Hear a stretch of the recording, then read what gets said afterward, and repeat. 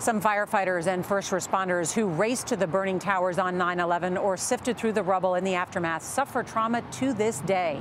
CBS News Chief Medical Correspondent Dr. Jon LaPook on a program that's helped nearly 20,000 responders and survivors.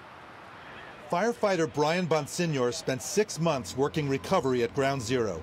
His GPS unit marked the exact location of victims' remains. You would come home at the end of the day and you have the smell of death on you. Your shoes, your pores of your skin, your hair. Bonsignor developed asthma and PTSD. 9/11 anniversaries trigger those PTSD symptoms.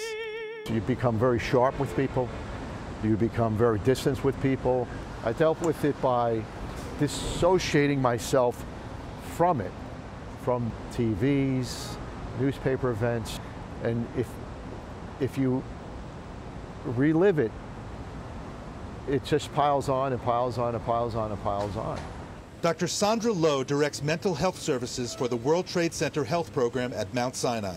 Some individuals are actually having what we call their anniversary reactions earlier than usual. For some people, it's because this anniversary happens to be coming in the context of a pandemic.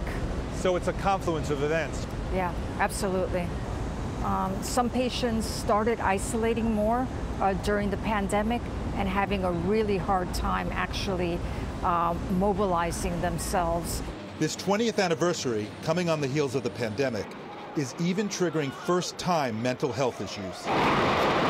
We had 8 new patients coming in, and all of them needed psychiatric treatment.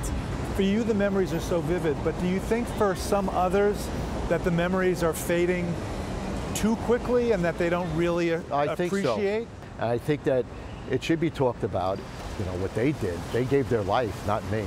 And honoring that sacrifice could be another path to healing. Dr. Jon LaPook, CBS News, New York.